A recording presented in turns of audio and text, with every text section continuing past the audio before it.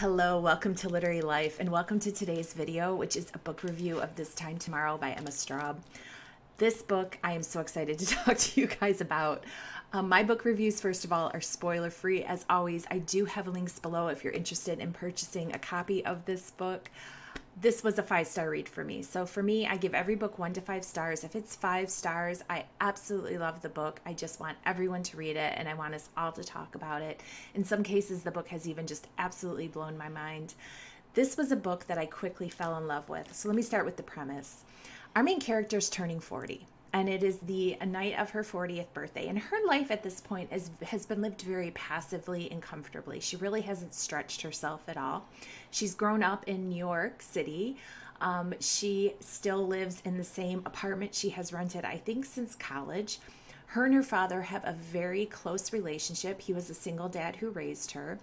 Her job, the school she went to through, I think it's high school, it's like a special academy where the kids have to apply, the parents are affluent. She has continued to work there, so that environment has remained very familiar. So I think you're seeing a pattern here of very little change. She is dating a man, but their relationship isn't particularly passionate. She really isn't interested in marriage at this point. She doesn't have plans for children. So her life is just very, very static. Her father, unfortunately, is actively dying. He is in the hospital. His body is shutting down. And she is in a state of incredible grief and mourning about this when she goes out on the night of her 40th birthday and then goes to bed, falls asleep, and wakes up as herself, but back at the age of 16.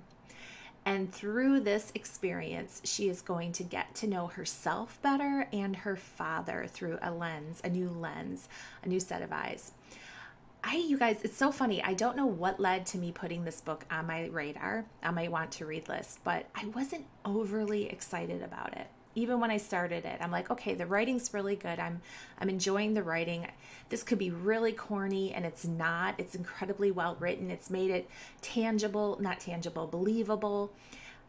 Then I just fell in love because the author took it so much more beyond that into like this beautiful way of thinking about the ways in which our lives can unfold in different manners just by these simple little moment choices we make.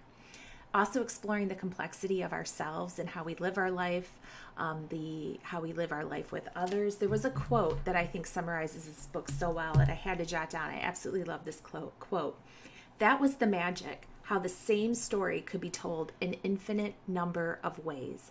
That is exactly what this book is about. The same story being your life, how through the choices you make and the repercussions of those choices, your story can unfold in a million different ways.